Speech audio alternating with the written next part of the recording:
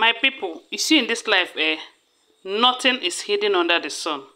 When you are doing it, you might think it is a secret. One day, secret will be exposed. And as it is right now, Anty 2face, Olori 2face, her secrets have been exposed. And God is going to continue to expose all her secrets as long as it is against Queen Naomi and the Ooni of Ife's reunion. And no peace for the wicked. It is clear.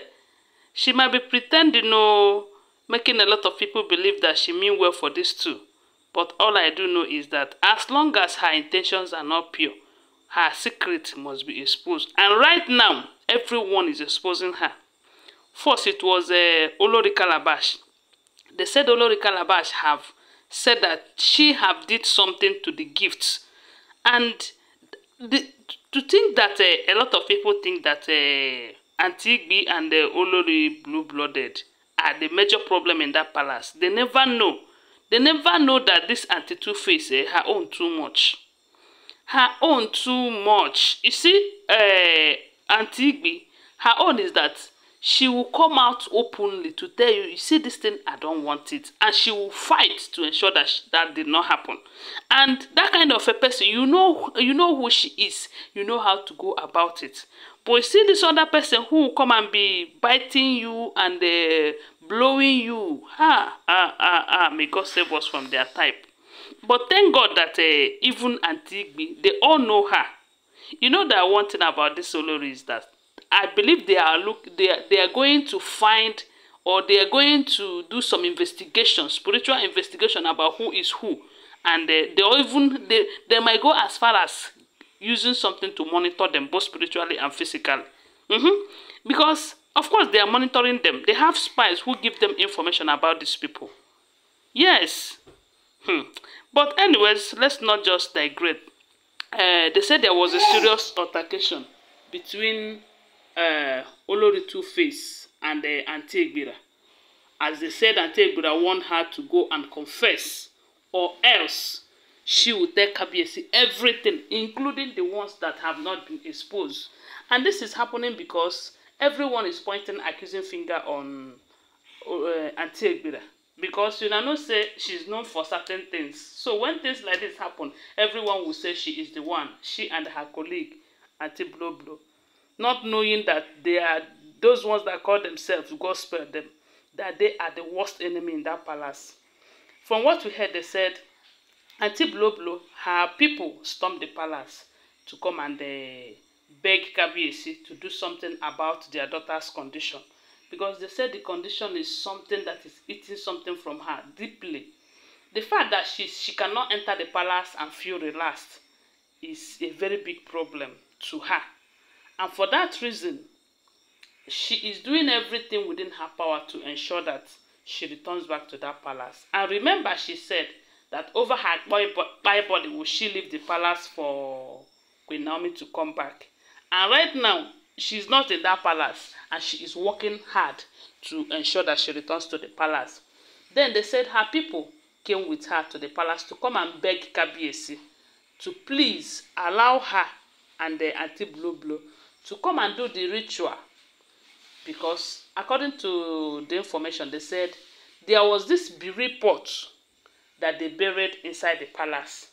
And the reason for burying this bereaved pot was to be manipulating KABIEYESI, to be confusing him, allegedly, so that anything that has to do with Queen Naomi, he will not be talking about it, let alone working towards bringing her back.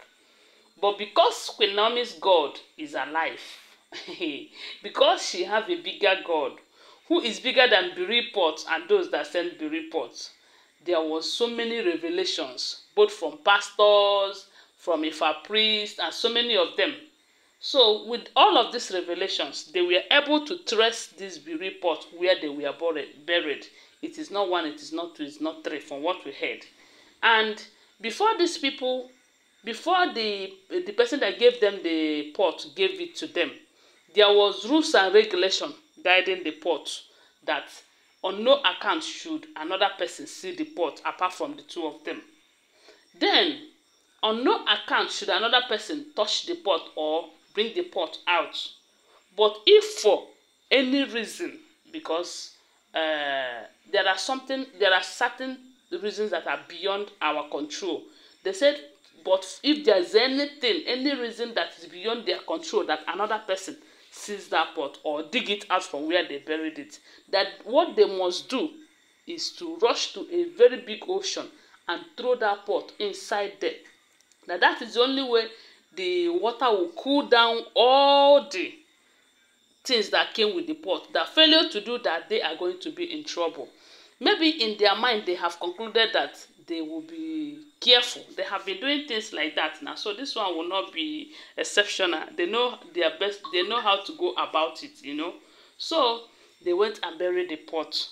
When there is all these revelations and the prophecies and all of that, the pot were digged out by, they said it was this custodian of Odua's secret forest and some other Ifa priests from Brazil that helped them to dig all of those pots out.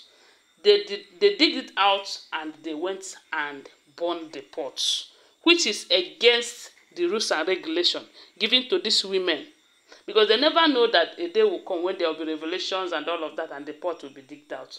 So when they burned this pot, this two started experiencing this inching body. Anytime they set their foot inside the palace, they will never be comfortable. Their body will be scratching them such a way that if they did not leave the palace, it will start doing them as people that have kolo, you know. So with that, they cannot be in the palace.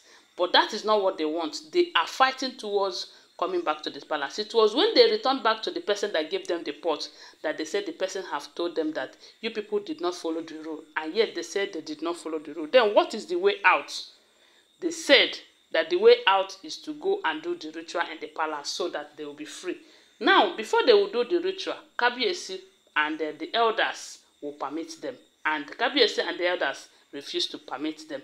That was why they said their family members have been coming to beg Kabiyesi. Then on this particular occasion, Kabiyesi said to their family members that unless the two of them tell him what happens to Queen Naomi's pregnancy, that she had miscarriage some time ago, you know, because when that thing happened, they said Kabiyesi did not take it serious. But as story keep going on, there was a revelation that the women knew what happened to that pregnancy. And they said, Kabiyesi said, unless they explain it to him, that was when he would think of helping them to regain their themselves, you know.